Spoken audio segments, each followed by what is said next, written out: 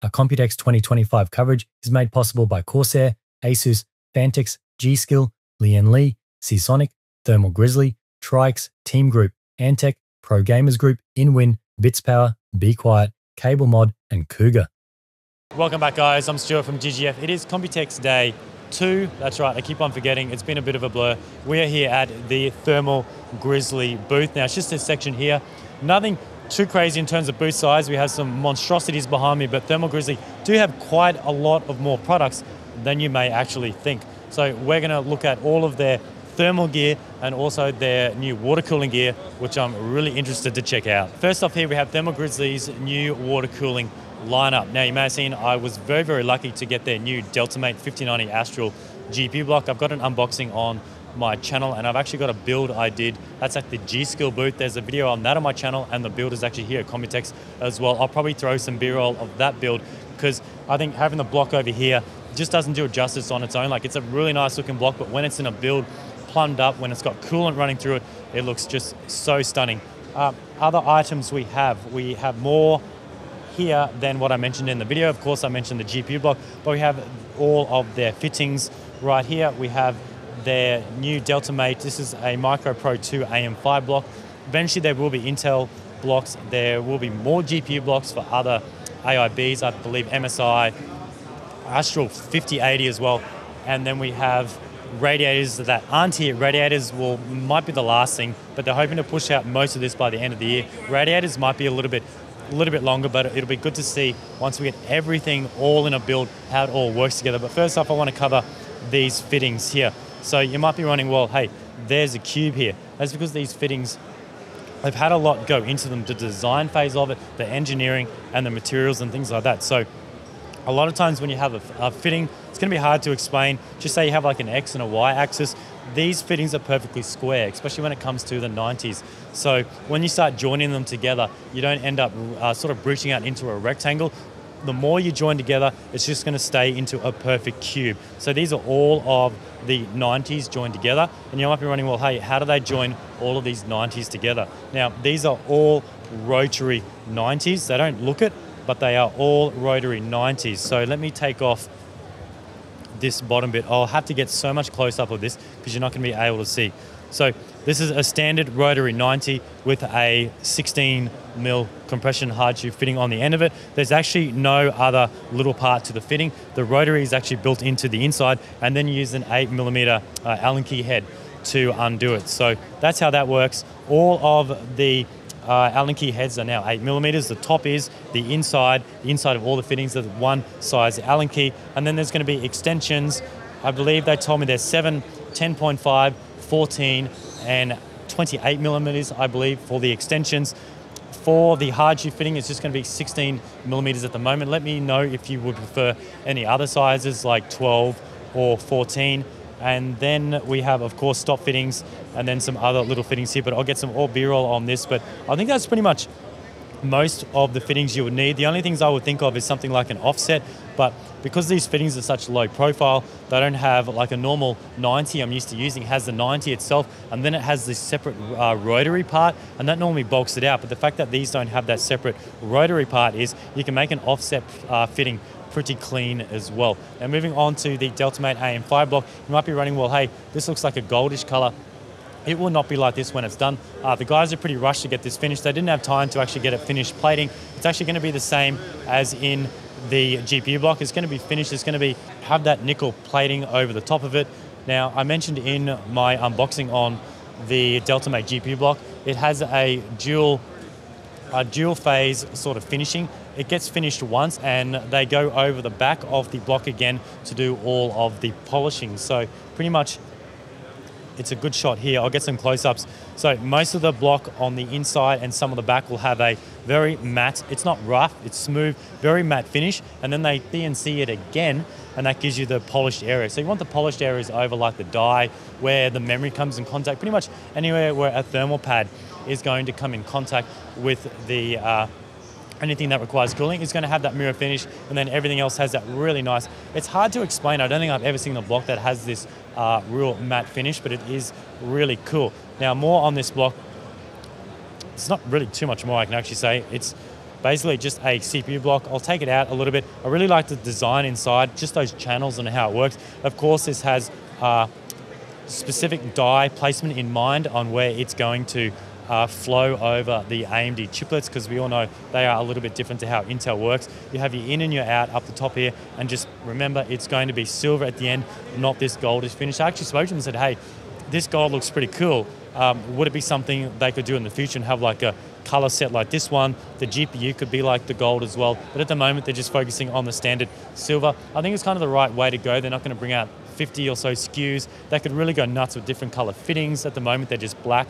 They could do different color blocks, but obviously being new into the water cooling, they're just going to go with a few amount of SKUs, see how it goes, and then they can definitely go from there to add more. And then when we come around here, we do have the block that everyone has been really excited about.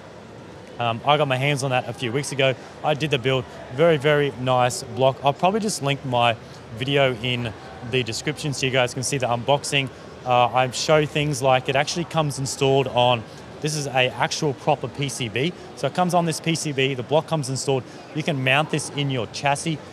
You don't need to take it apart if you want to measure your loop. If you don't have a GPU ready, this one's called the 5090 Astral, it says it there. You can mount this in your system. You can tube up your system. You can even run your system if you wanted to. Get coolant going through it, see if it all works, and then when your GPU does arrive, you can dismantle it, because this is exactly the same dimensions as the Astral PCB. And you also have things like all the sizes for the thermal pads, a little bit of information of the engineers that went into it, everyone who went into making this block. Front and back, it's got the secondary side up there, it's got the primary side for all of the pad placements. It tells you all your screw dimensions you need, and it has that manual. Now, I had some people comment saying, well, do they need to even give you a manual? Can't they just give you that? Of course, for legal reasons, they need to provide a manual, whether it's in the box, online. Things like legal reasons, hazardous substances, things like that, they need to have on a manual. Normally that stuff's like a couple of pages down the bottom. They got to have that. They don't want to put that on here, so that's why there will be a proper manual as well. And if you do lose this, you have this. But another good thing is, once you take your air cooler off, you can mount it actually back onto this, put all your screws back together, put your air cooler safely away if you need to maybe RMA that in the future, put that away in the box, and you have all of your screws there safe and sound. Over here we have the bench table. Now, this is interesting. It's not going to be a full test bench replacement like we've seen others with power boards and all that. It just gives you extra peripheral attachments, auxiliary items, so your motherboard goes on top. To actually get this all up and running, you need to plug in a 6-pin PCIe power in, that'll do your power. Then you need to plug your fan in, your RGB in if you want the RGB, and then a USB in. And then that'll give you all the connectivity on this board. So there's a lot of micro SD slots here. So it's really for an enthusiast overclocker who is going through multiple boards. So this will come up in your system, and that can hold things like data, bench results, and so on. There's also 2 SSD sleds in the bottom. They do data and power together. You just need to plug in the opposing SSD ports into your motherboard to get that going. PSU goes underneath, and then it also has a host of USB on the back, host of USB there, and it has your power and reset buttons if you don't want to use the ones on the motherboard, and then it also has your power and reset input connectors there as well. So yeah, it's not one that'll convert the 24 pin, you don't plug the 24 pin in somewhere, you don't plug your PCI in somewhere, you don't plug your EPS in somewhere. It just does all those extra auxiliary items for your motherboard. But yeah, I think that's pretty much it on that. You can put a fan up the top there for your radiator. It does like a 360, a 240 or so on. It's not really for a custom loop, anything like that. Obviously, we know DeBauer is more into the overclocking and so on, but it's sort of for that niche area where those users will take advantage of that. Moving on to probably all of these items over here. Now, we all know Thermal Grizzly for a very, very long time. I think at least 10 years now, they've been doing their thermal paste. They've got their minus pads, they've got the putty, and they have a heap of more thermal paste over here. So it's going to be hard to see. I'll get some top-down shots of B-roll so we can actually see. You might be wondering, well, I thought thermal paste was just one type from Thermal Grizzly, but no, they actually have a lot. And it might be a little bit more sort of in-depth than what you think. So you might see that, hey, one over here is the best performing, like the Cryonaut Extreme. You might think, hey, I'm just going to go with that. But The high performance one might not necessarily be for you because it might not be for long-term use. It might be more for liquid nitrogen overclocking. So you might want to step down a bit to a different one that can perform the same, but over the time, it might be better for you. But I want to start this side so I don't keep on going backwards and forwards. So we have the Thermal Grizzly Putty. You might be wondering, well, what is putty? I did a recent unboxing on the new Deltamate block, and I talked a little bit about that there. There's 3 levels. There's a basic, advanced, and a pro. So the putty is I wouldn't say it's a direct replacement for thermal pads, but things like when you're doing a GP water block over the VRMs and so on, the performance is a little bit better when you're using the putty rather than thermal pads. Now, the only disadvantage for me is it gets a little bit messy because if you're taking your blocks on and off, you're going to have that putty go pretty much everywhere. A little bit messy, but the performance is there. I saw a recent review on this, and between the basic, advanced, and a pro, and there's a few degrees improvement over the standard thermal pads on each one, and then the step up gets better and better for performance. But yeah, that's the putty there. Some of you guys might have used this, but it's pretty cool stuff that they're actually now can move away from thermal pads and start using this stuff on your GPU blocks. Now moving over to the minus pads, these are basically thermal pad replacements. High performance thermal pads, if you have an older GPU block or you need the right sizes, you can get some off Thermal Grizzly. They have the basic, advanced, and pro, and then these come in all the sizes that you need. They come in 0.5, 1, 1.5, 2, and 3. They're the main common sizes, and they come in actually different dimensions for the sizes of the physical pad as well. And they have a new one here, which is the high compression. So if you're familiar with doing your GPU on the back side where the back plate goes, normally you put a strip along sort of at the front, a long strip around the back, and that is very uneven. Normally you throw a big, I would say a 3mm pad on there. This one is high compression, so it's very good for uneven surfaces. It'll fill those grooves nicely, and the performance is quite impressive for that one. So that's why they come out with that one. It just makes it a little bit easier. With different size heights, it has that more squishiness for say a 2, a 2.5, and a 3. You could get away with this one for running those 3 sizes. Moving over to the thermal paste here, not all of these are thermal paste, and this isn't Thermal Grizzly's complete range as well. They have a lot more on their website. They've probably just got the ones that want to focus here. We have the phase sheet, the cryo sheet, and the Conductor Naut Extreme. These two here come in the actual sheet. A little bit easier if you're putting this on your GP or your CP on your IHS, and then the cryo sheet is a graphene thermal pad, and that'll have your high performance as well. Don't want to cover too much on that. I don't really use them, but I know some people out there do like them. Now moving over to the thermal paste over here. Now what I mentioned before, as in maybe the most high performance thermal paste might not be for you. So the Cryo Naut Extreme has been out for a while. That is really designed for pro overclockers, liquid nitrogen and so on, but it's not meant to be used long term. So if the user doesn't really know that and they put this on, after a few months they might start degrading in performance. Now the latest one from Thermal Grizzly is a DuroNaut. I saw a recent review on that from someone, I think it was Lab 501, that had really good reviews. They did some testing on this, and the performance of the DuroNaut was, I think it was a fraction better or on par with the Cryo Naut Extreme. Now the advantages of the DuroNaut is it has that long-term use, so it lasts a lot longer. And there's a good little legend down here, which is also on the Thermal Grizzly website.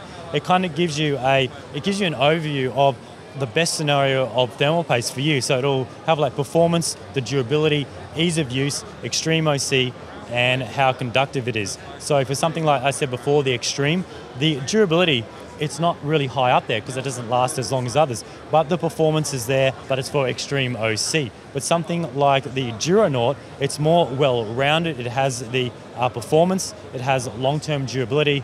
The ease of use is, I'd say, about medium, and it also has a bit of extreme OC, but it has the really good conductivity as well. So the DuroNaut has just, I wouldn't say it's just launched, it's been out for a little while, and then I saw in the recent review I just mentioned that the thermal performance between each core was actually the lowest I've actually seen the differences. So normally when you apply thermal paste, you get your system going up, you have like a 20-something core CPU, you're always going to have thermal differences between each of those cores. And I think the differences between the DuroNaut, the average, was only about 3 degrees, which is actually really, really good, because most of the time when you use normally any thermal paste, you're going to see anywhere between 5 to 10 degrees differences between your cores. So 3 degrees is pretty good for that.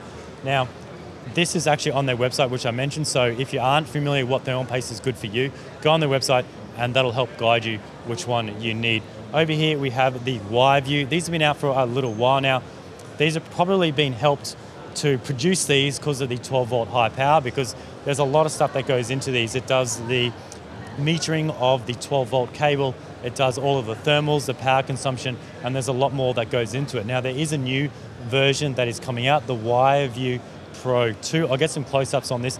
This can be used as a standalone item. Standalone as in it doesn't need any additional power, any additional USB connection. You can plug this straight into the GPU and it'll do per wire thermal management. It can tell you the temperature per wire, monitoring all of that stuff. It has a lot of information on the screen. There isn't one running now, so I can't show you it running. But if you do want to take it a little bit further, you can plug in the USB.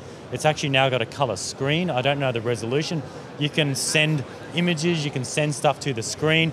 So now you can actually run a splitter that goes from your power button to your PC, and it actually goes in the middle there. So if it detects any anomalies, it can actually shut down your computer. So if it sees something out of range, if it sees something getting too hot, it can shut down your PC just as a fail-safe. And it actually does real-time data logging, not just monitoring, but logging. I think they said every 5 seconds. So if something does go wrong, you can go back through those logs and see what's going on. So that'll probably be in the reverse and the normal. So reverse, whichever brand GPU you are going with, it'll always face the right way that you need it. So that is it at the Thermal Grizzly booth. Just a few of those products, the thermal pads, thermal putty, the thermal paste, and the new water cooling gear. But anyway, like always, I want to thank you guys for watching. I want to thank Thermal Grizzly for supporting my Computex coverage, and we'll see you in the next one.